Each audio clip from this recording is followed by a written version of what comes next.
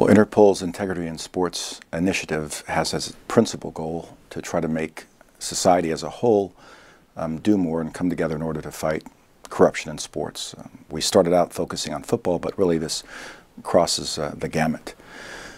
What most people think about when they think about Interpol is police coming in to arrest someone or police doing all in their power to apprehend someone who's fled justice. What people don't think about when they think about Interpol is what they think about with the policing in their community is police are there to help keep communities safe. And one way to help keep communities safe is to remind people about the importance of the rule of law, the importance about respecting authority, the importance about not engaging in small or little criminal conduct. And with our Sports Integrity program, we hope to bring together all the components involved in making it possible to keep sports clean and have them engage in training, capacity building, and also development of courses. Interpol can provide added value to fighting corruption in sports. We can help regulatory bodies because regulatory bodies, certainly the sporting institutions, there's only so much they can do. If they believe a match has been fixed or corruption has occurred in a match, what can they do? They don't have subpoena powers, they don't have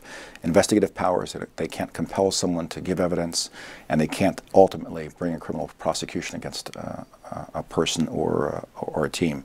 What Interpol can do is we can help determine whether or not a match was in fact fixed, not just by looking at illegal gambling patterns, because there might be many ways that matches can be fixed, by using all the resources that police have available at the national, regional, and global level.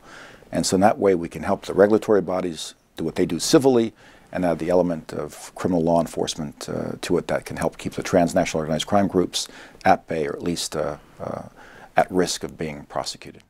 The agreement with FIFA has become a model not only for sports-related activity, but really for any kind of criminal activity that Interpol seeks to prevent or fight. What's significant about the FIFA agreement that we already are adopting in other agreements is that it's long-term. Historically, our agreements have been 2 to 3 years. We really couldn't hire and plan for activities like we can now. We'll be able to hire people on longer-term contracts.